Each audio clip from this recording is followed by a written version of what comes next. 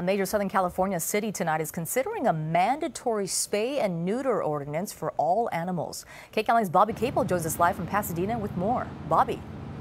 That's right. Pasadena City Council member who introduced this legislation is, in effect, targeting pit bulls. He says it freely because he wants the attacks to be reduced, but that is not allowed under state law. So instead, it will cover all dogs and cats.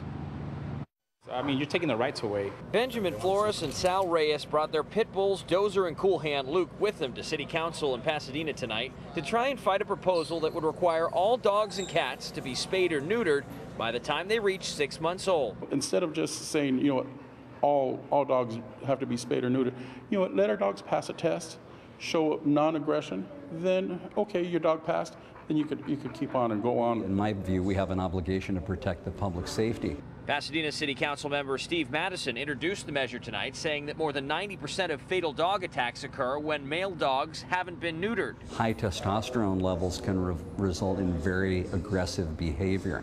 So if you can't ban this very dangerous breed, at least you can require spay and neuter. PETA supports the proposal. By requiring that all animals be spayed or neutered, they're not able to breed anymore, which means that you reduce the population quickly. But some dog owners who showed up tonight say this move goes a step too far. And irresponsible owners are the ones that needed to be spayed and neutered. Thank you. Now, so far, no vote has been taken in the city council chambers. Debate continues even at this late hour.